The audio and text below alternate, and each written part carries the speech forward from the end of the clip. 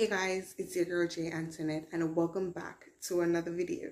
So in this video today guys, we are going to be talking about strawberry legs. Now personally for myself, this has affected me. I have had strawberry legs for probably as long as I remember because I've always been a person who shaved.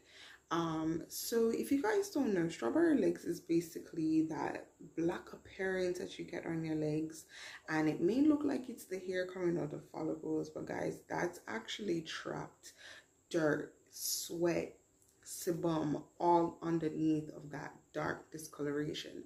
So in this video, I definitely want to talk about some things that I do, some techniques that I use to just kind of help and reduce and ease that. And I also just want you guys to feel comfortable because you're not the only ones that experience this. So I really do hope that this video is helpful. I hope these tips are going to be super helpful for you. And guys, without further ado, let's just get straight into it. But guys, before I start this video, I just want to remind you to give this video a thumbs up. Also, if you're new here, welcome to my channel. I appreciate you stopping by. Don't forget to click that notification bell and that subscribe button. The notification bell is going to help you so that whenever I drop a video, you will definitely be notified when I drop them. And that subscribe button is going to notify anytime I post a video, any at all. So please go ahead and do that for me because that really supports me on my channel. Also guys, you can always link me on any other of my social media platforms. I have Instagram, I have TikTok, and I also use Facebook as well. So you can hit me up at any one of those channels, any one of those social media sites. I'll leave my Instagram here so that you can see it and you can go ahead and give me a follow. So guys, yeah, that was just a little intermission, so let's get to it. So you may have experienced this before where you notice these dark discolorations on your legs and even sometimes on your arms. Some persons can actually experience it on their arms as well. So the name of this experience that you're having, it's called strawberry legs. So it's given that name because of how, you know, on the strawberry you have the seeds on it, so it has like this darker spot on, you know, this beautiful red black platform. They gave it the name that because of how it looks on the legs. So strawberry legs basically guys is basically when oil, dirt and bacteria and dead cells trap underneath of that hair follicle. So particularly after shaving, after you shave and you expose that area and you expose the hair follicle area, what basically happens is that it oxidizes. So even though all of that dirt and the bacteria and everything and the dead cells are stuck inside of that hair follicle, what happens is that it becomes oxidized, and hence why you have that darker color. So the main causes of strawberry legs, well, the top one guys, which is why I have experienced it, is shaving. So probably as long as I've known myself, I always shaved my legs, like I always did. And I used to have some form of irritation with depilatory creams, so like Nair and whatever other ones there was back in the day. I had really major issues with it. It used to give me some kind of allergic reaction, so I really had to like resort to using those cheap disposable one-use razors, and those really destroyed my skin. So one of the major things that shaving leads to is ingrown hairs. So ingrown hairs as well can cause that strawberry appearance and can also leave a lot of scarring and a lot of hyperpigmentation on areas of the skin. Another cause is clogged pores. So if your pores become so clogged with dead cells, with oil and with dirt and bacteria, they also will give that appearance of having strawberry or strawberry leg appearance. Folliculitis, which is basically the inflammation of a follicle. So if a hair follicle becomes inflamed, also it's gonna have that very dark discoloration. Another biggie is keratosis pilaris. Now guys, I experienced this on my arms in recent times, so I completely understand like all about keratosis pilaris. So basically it's when keratin is like stored at the top of the cells, so it gives this really raised appearance. So it kind of appears like it could be a rash at first, but it's not really a rash. It's just keratin being stored into those follicles, giving it that appearance. So keratosis pilaris is so annoying. It's so annoying, people. I'm not even gonna tell you a lie. But it also does give that strawberry skin appearance as well.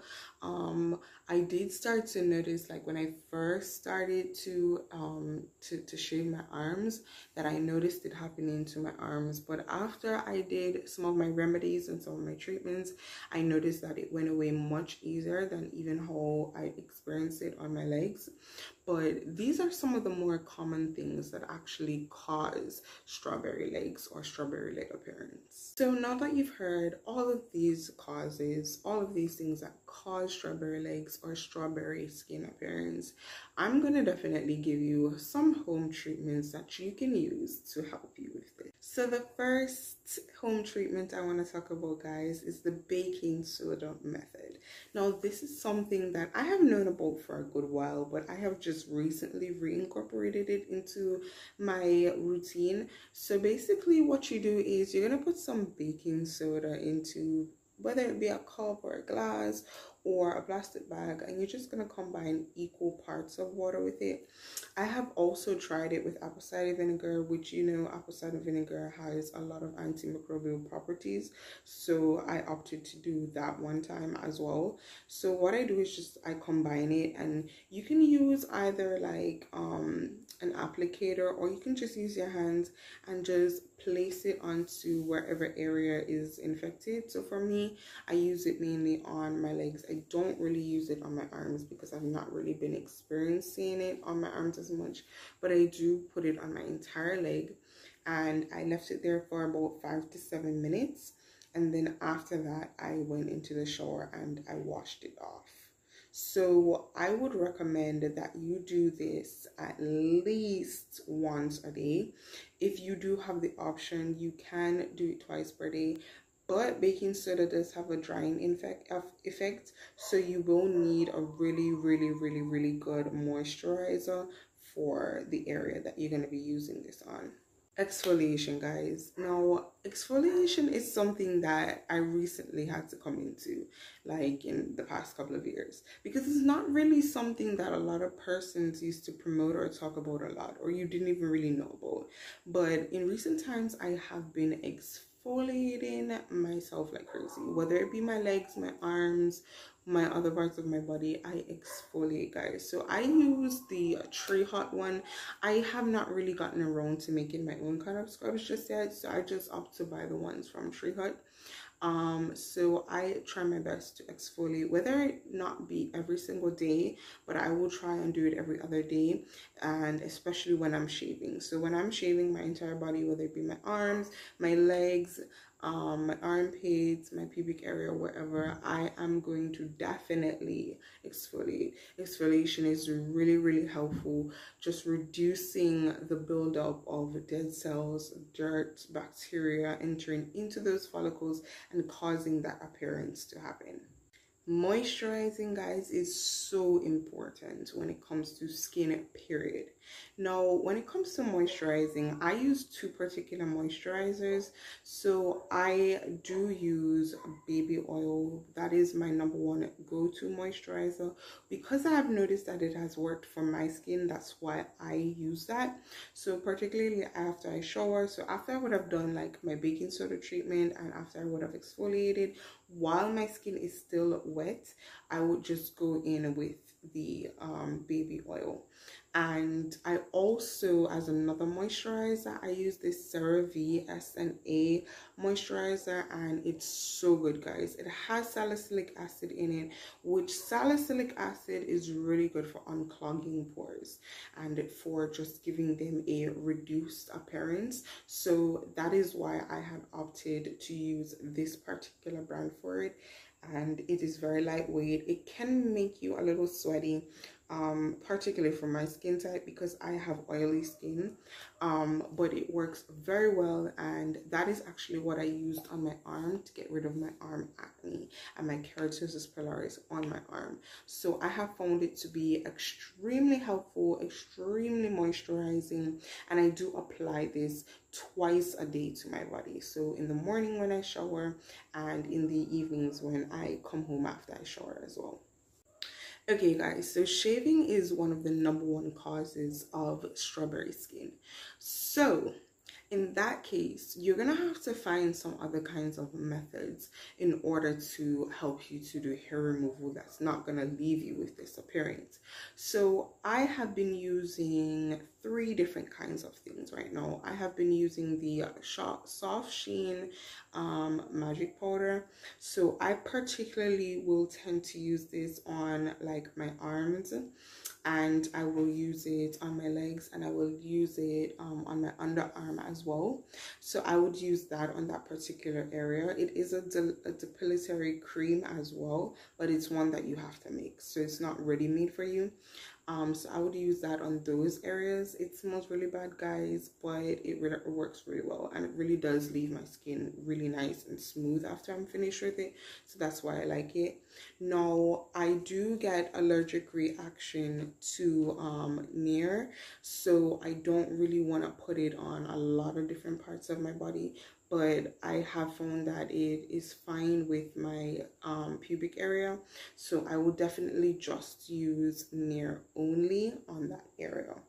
Now I do use the Gillette for Women razor that comes with the Shea Moisture bars on it, and I find that it is really moisturizing. So sometimes, like, if I can't get to use the cream, the depilatory cream, the soft sheen one, I will just opt for going in with that.